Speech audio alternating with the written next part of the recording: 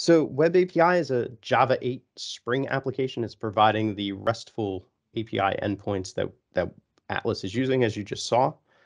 Some learning resources. So WebAPI is using a number of components and technologies under the hood. I'm just pointing out a few of what I think are the important ones to take a look at. So we use Maven for managing our Java dependencies. Uh, you'll see there is a file called pom.xml in the root of WebAPI, which basically defines all of the Java libraries and dependencies that are in use by the project. We make use of Spring, Spring version 1 particularly. This allows for a number of features, in particular the REST services, but also we use it in some other ways, which I'm not going to cover today. We make use of Hibernate, which is an object relational mapping. So Hibernate is a library that allows us to bridge the gap between the Web API database tables and Java without having to write a lot of SQL just for that aspect of it. We have other SQL that's used to interact with the CDM, which I'll show you in a moment, but the Hibernate is used between the Java application and the Web API database to do most of its data kind of CRUD operations. If you're familiar with that term, that's for create, update, read, and delete. And then finally, Flyway. So we use this component called Flyway to make changes to the Web API database. It's a nice tool that allows for generating or for creating SQL that is then executed in sequence so that we can make sequential changes to the Web API database as we're adding new features for development purposes. So I did want to just kind of point out that Web API does have a connection to Hades, and this is Web API is kind of the bridge. So within Web API's pom.xml, if you do a search for org.odyssey, you're going to come across a few Hades libraries, and I just wanted to point those out here. So we make use of the SQL render library to translate any and all SQL that is going to go against the OMOP common data model so that it's translated to the same to the specific dialect for that database. We make use of feature extraction, which is a library used by the characterization module to construct aggregate summary statistics for cohorts. And then finally, there's another library called Hydra that's used by the estimation and prediction modules in Atlas to produce an R study package based on a JSON input specification. So don't worry too much about these, but I did want to note that if anyone was interested in that topic. Okay, so Web API development tools. Again, you're going to need Git for working with the source code. And probably most importantly, you're going to need one or more OMOP CDMs. This will not, you're not going to get very far, unfortunately, with Web API if you don't have access to at least some synthetic data, or if you have a proper OMOP common data model in your organization to make use of, that would be ideal. You'll also want to have a PostgreSQL database server for the Web API database. And this is an important point because this database is just for holding the designs that you build. It is not your OMOP common data model. It does not hold patient level data. It is simply a way to persist information that Web API wants to use between sessions. And then finally, you'll want to have a Java integrated development environment with support for Maven. I use Apache NetBeans. There's others in the community that use IntelliJ, which is a commercial product. There may be others, but these are the two most common that I've run across. Of course, if you have a Java IDE that you're comfortable with and it can support Maven, then you should be fine. So for getting started, you'll want to follow the Web API installation guide with a couple of notes. So in the installation guide, we talk about setting up Tomcat to host Web API. If you are doing development and you're using something like Apache NetBeans, you don't necessarily need Tomcat. You can actually run Web API in NetBeans, and so you don't necessarily need the web server hosted on your machine. So I'll show you how that looks in a moment. Again, you'll want to clone all of the code to your machine using Git. And since I have a new machine here that I was just setting up, the first time I opened the project in Apache NetBeans, it gave me a message saying that there was a problem with the project and that it needed to prime the project. And all that's doing is it's basically downloading the many different Java dependencies that Web API has. And once that's done and it runs through the build process, the next time you open the project, it will not give you that message. So if you do see that, that's perfectly normal and to be expected. So hopefully once you get through that process, you don't see it anymore. Okay, so I'm going to take you through how I've set up my environment for using WebAPI. I'll show you a bit about how the code is structured. And to kind of follow on with the Atlas example, I'm going to show you some of the Java code that's used in the prediction module. So let me bounce out of PowerPoint and let's start with Postgres. So I have Postgres installed on my local machine. If your environment, you have Postgres servers available on a different machine, that's perfectly fine. The thing that you'll want to make sure you set up is there's an Odyssey database or a Web API database. The Odyssey database, as we call it, contains a primary schema. This public schema is just a default and has nothing in it. But the Web API schema is where Web API will put all of its resources. In this case, it needs tables, it has sequences, it has views, I believe. So all of these tables and all of these sequences are automatically created by Web API using that flyway mechanism I mentioned earlier. So when you initially set up Web API and you create this Odyssey database, which we have instructions for on the wiki, this will be effectively an empty schema, this Web API schema. The first time that you build Web API and you run it, Web API will go through all of the flyway scripts and it will set up all of these tables for you. What it will not do is it will not set up any information it needs to connect to a particular CDM data source, which if I query this, I've already set up one for, again, on my local host. So if I select star from Web API source, you will see that I have one source, which in this case is the Cynthia 1K dataset. I've configured this to point at my local host 5432 indicates that this is my local Postgres server. I've provided it with the default application information. And if I jump up one level, you can see that I have the Cynthia 1K database on my machine. This Cynthia 1K database has a couple of schemas, in particular the public schema. I could have probably renamed this to be CDM, but this is effectively where my CDM tables are. Hopefully some of this looks familiar if you have gotten familiar with the CDM itself. It also contains a results schema. Again, this is described on the wiki for Web API. So the things that I'd like to point out is that I have run Achilles on this Cynthia data set. So I have available to me the Achilles results, which are used by the data sources feature in Atlas. I also have a number of results tables. These results tables are used by Web API when you are, say, generating a cohort or generating a characterization study. And so once I have all of that set up, I can then start to make use of the project inside of NetBeans. So if you're not familiar, this is Apache NetBeans. I'm using version 13. One of the first things that you need to do when you start to work with Web API is you need to create a settings.xml file, which is under the project files in NetBeans. And what the settings.xml allows you to do is to provide settings that are specific to your environment. So you'll notice that there is a Web API PostgreSQL profile that I've set up here. And what this is doing is just allowing me to tell Web API where to find the database that I've set up for its use, the accounts to use to connect to the database to make changes, and a host of other settings. This particular file, if I can jump over to GitHub really quick, we provide in the root of Web API, there is a sample settings.xml. And this sample settings is just trying to be a helpful mechanism for setting up that file so that you kind of have a template to work off of. You'll want to, of course, make changes to things like your data source URL if you're hosting your database on a different server, for example, or make any other changes there.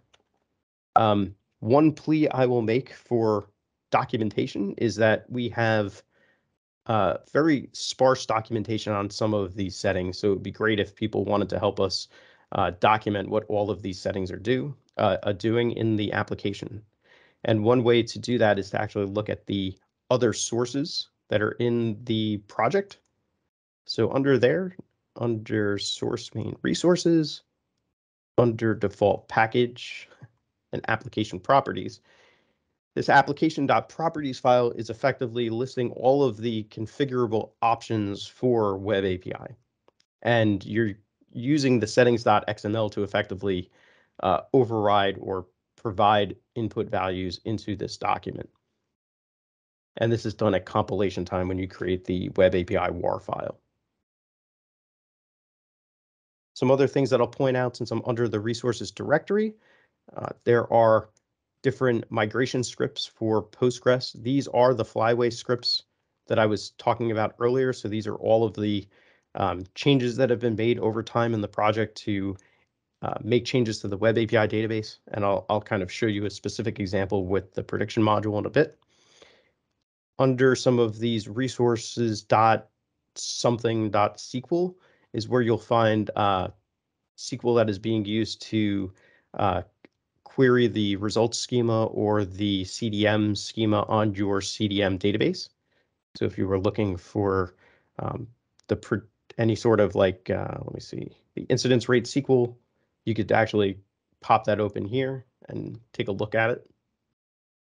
And let me see. Okay, let me get into the Java code now. Hopping back up a level.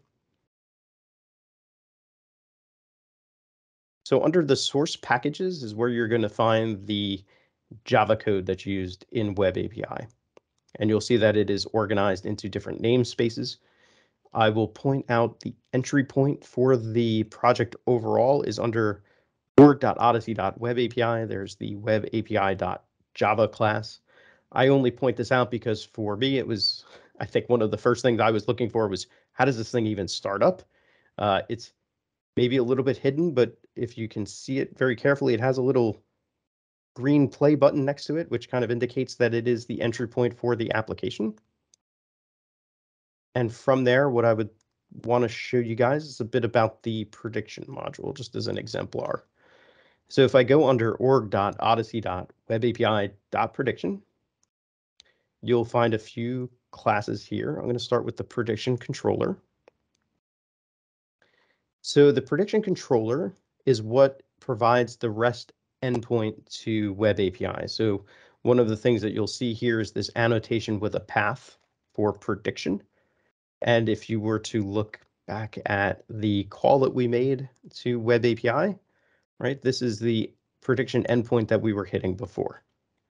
Specifically, though, there should be a method that gets all of the analyses, right? So there's this get analysis list, which you can see is the default for the path when there are no other arguments on the end of that URL.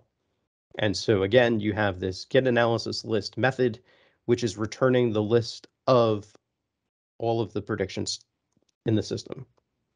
So what I can do here, if I wanted to get a deeper understanding of what's happening on this endpoint, I can set a breakpoint in NetBeans. So I've set a breakpoint for this method. I can jump back to my browser here and refresh this endpoint.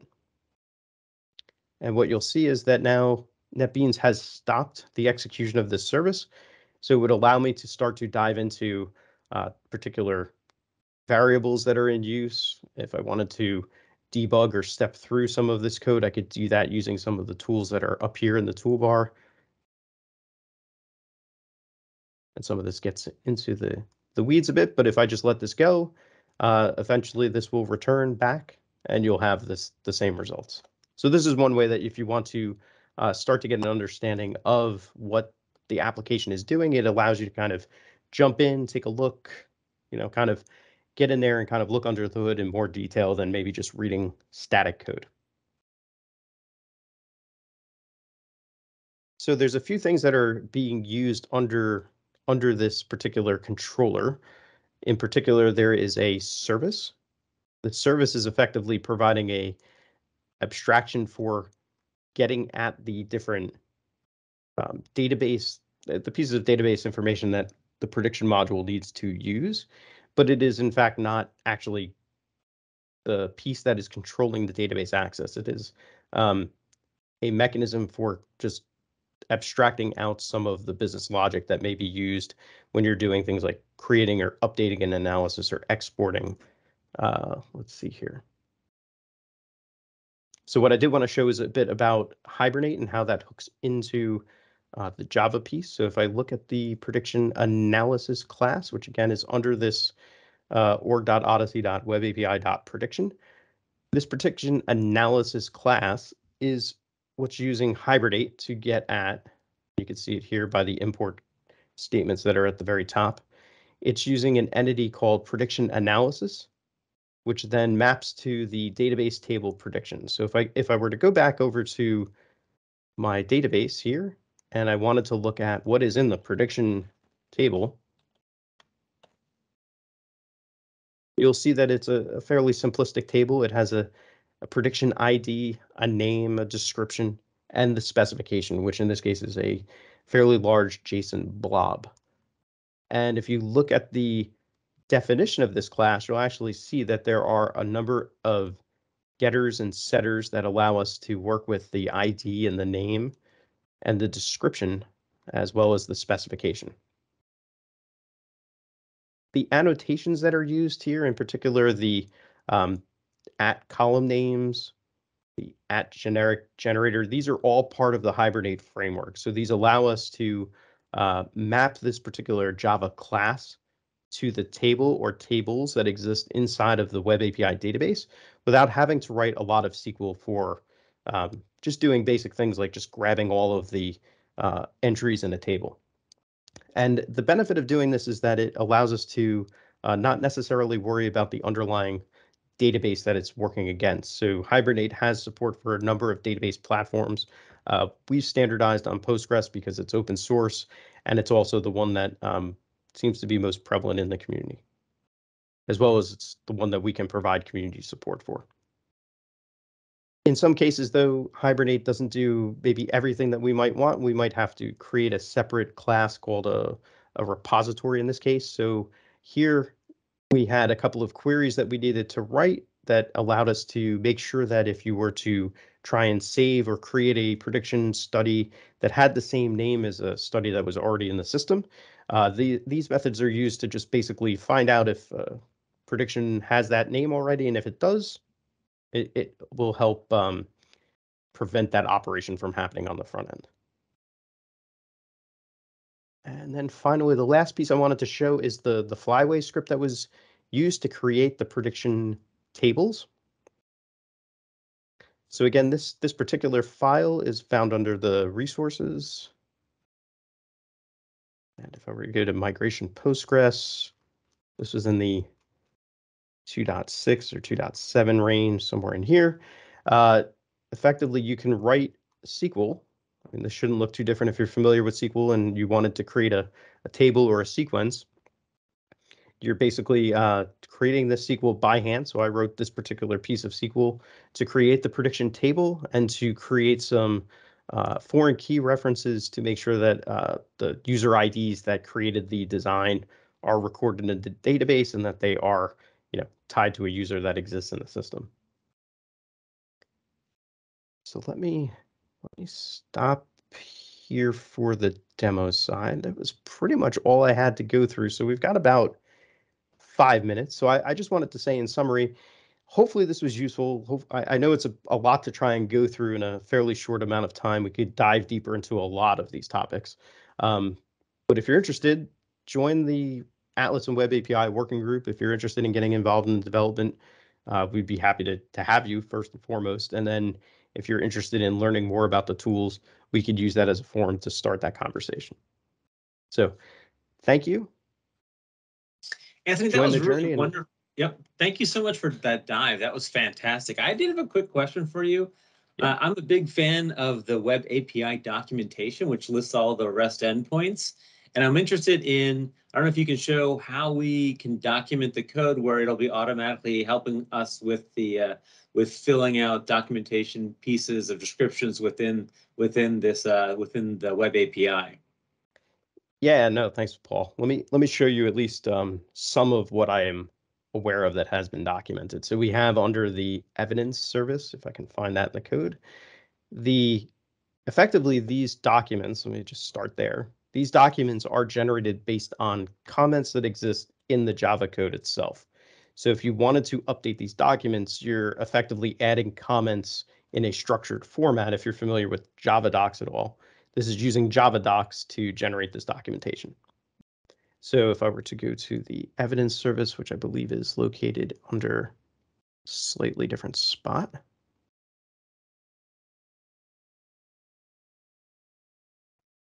It's under service, if I'm not mistaken. So you'll see comments such as this. So at the very top of the evidence service, we have a REST service for querying the common evidence model. And you'll see that this comment is hopefully at the very top of the activity. No, it is not. Okay, let me find a particular method. So you'll find things like this. So these were, maybe this is a bad example, but these were methods that I created for an application called Penelope, which is ages old. But these are methods that we had created and we plan to not carry forward when we issue a new major version of WebAPI. So one of the reasons why I commented this was to try and provide people with that information in the form of a comment. And the structure of this is basically a description at the very top, and you'll see things like the at summary for just summarizing what the method does, the at param, so you can describe all of the input parameters for the particular function that's being called, and an at return to just describe what that particular REST endpoint is returning. And then once you compile and regenerate the documentation, that is translated into this kind of nicely formatted set of documents that you can see here. So let me see if I can find that particular endpoint. That was study/cohort. There we go.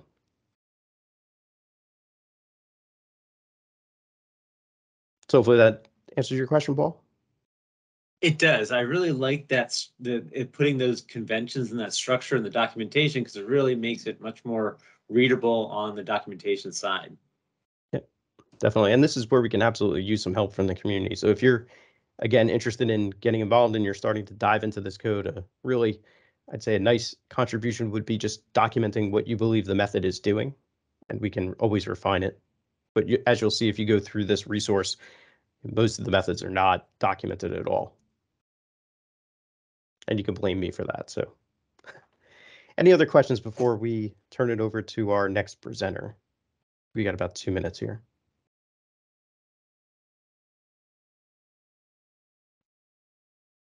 Yeah, that was great. And I think that may be fun to do as a group activity, that we can go through the documentation and look for opportunities to add to it. So I think that would be a great workshop to put together.